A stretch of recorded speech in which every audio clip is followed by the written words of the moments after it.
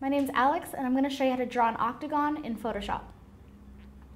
So the cool thing about Photoshop is it's got some preset shapes, and so I'm going to show you how to use the preset shapes to draw an octagon. So here on the side you have your shape tool. So just click and hold it down and go to the custom shape tool, or you can do the polygon tool. I'm going to do the custom shape though. And then if you scroll, you start at the top, scroll down towards right here. You've got your octagon right here. And if you hold shift, you can draw a perfectly shaped octagon.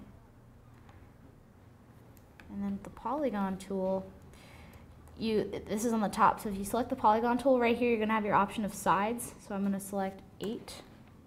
I'm going to hold shift and then draw it. And there is your octagon. And you can do it really any way. You can draw it.